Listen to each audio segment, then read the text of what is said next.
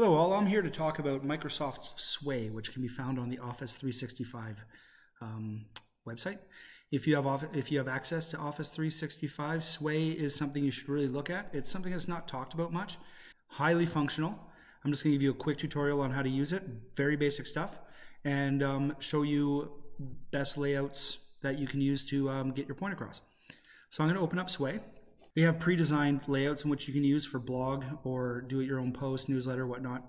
I'm going to actually make a little blog, but I'm going to do it from scratch. So I'm just going to open up a new Sway. Once Sway is opened, this is how it works. So Sway works off things they call cards, and cards are pieces of information you are putting in. And there's multiple cards. You can have as many cards as you want, and you can even play with the layout. So I'm going to make a quick one on Haida Gwaii trip.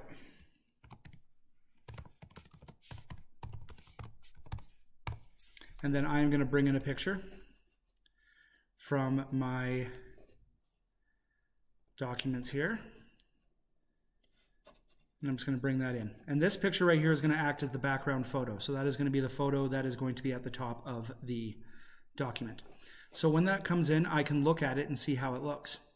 By hitting play, it will show you what your Sway is looking like. So right now I have my Sway set up to be an up and down, and by that I will explain. So when you go into design up here, you can design styles, how you want it to look. Mine's going to be vertical, so it's going to go up and down. So it's going to go this way. Horizontal means you sort of flip the pages. When you scroll, it goes sideways, and slides almost like a PowerPoint. So you can make it really a functional high-level PowerPoint if you would like. This is the background I choose. I went through all these and they looked good, but I decided to go with just the basic down here. But whatever you're trying to get across or whatever you want your look to be, this really allows you to curate the way you would like it to look like. So I'm going for more of a higher end look, so I decided to go on this one. So I'm going to go back to Storyline, and I have my Haida Gwaii trip in my pictures. So then I want to explain what Haida Gwaii trip is. So I'm going to add a card, and I'm going to choose text. And then I'm going to go into a document I already have created, and I'm going to go into my Sway Stuff document. And I already have my stuff typed out just for brevity. So I've decided to copy and paste all that in there. So I'm just going to copy it in there. Back into my Sway, Control V. And it's all in there. It has links. It's told me there's a mistake, which is fine. And then it has links of the restaurant we go to, all that stuff, already preset, does it really well. So I have the trip, I have the explanation of the trip, and then I can add some pictures. So I'm going to go in here and I'm going to add images. And then I'm going to go back in here and I'm going to pick some images I want to have that represents the trip. So I'm going to go in here and I'm going to actually add quite a few. So I decided I'm going to put 4 images in.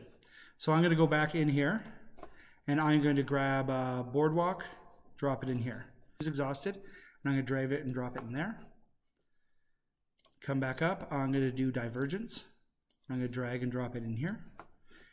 And I am going to do one other. So the one other one I've decided to do is actually one I got off the internet, off Unsplash. And this is really going to show how captions work and how you can give attribution to the people who did it. So I'm going to go to my downloads, and I'm going to grab this picture, and I'm going to drag it in here.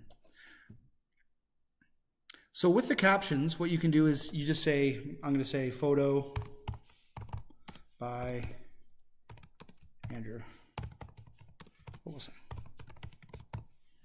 And then once I'm happy with that, I can just copy and paste that in there. So I'm going to copy it, I'm going to paste it here, I'm going to paste it here because I made those pictures.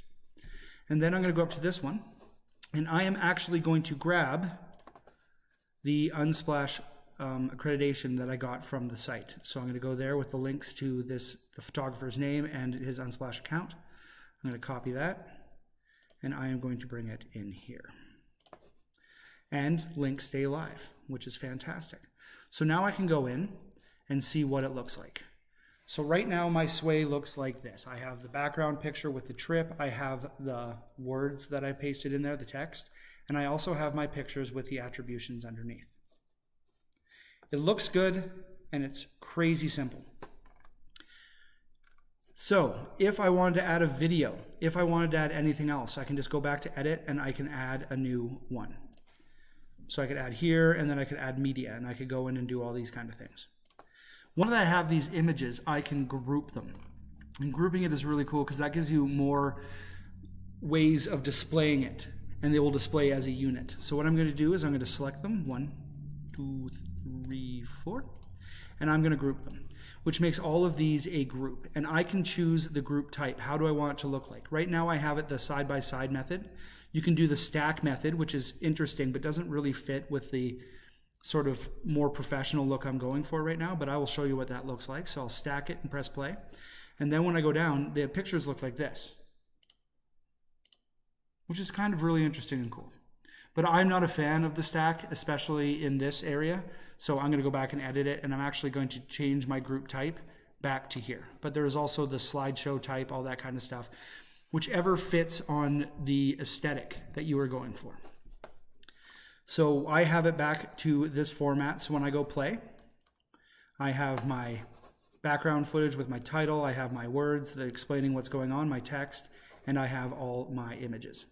And then it's made by Sway. This can be for as long as you want. So if you were using this in a classroom and you wanted them to create portfolio evidence of what they've created, they could have the name of the class and their name as the head title, and then they could have the background picture they want and an explanation about the class, and then each assignment can be added as a group of pictures and text. So you can literally just keep adding cards, adding cards, adding cards, and at the end of the year, they will have one huge entire document or blog type format that will display their entire learning in a portfolio assignment. So this is highly functional, and I've never really played with it before, but I'm learning that there's so many things you can do, and the more I play with it, the more I'm learning you can do. And I'm just really excited about this platform.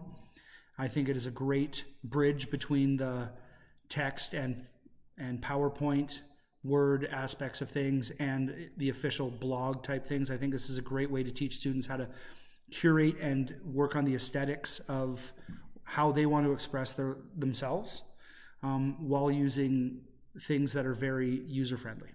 So thank you for watching, and this is Sway. I highly suggest you check it out.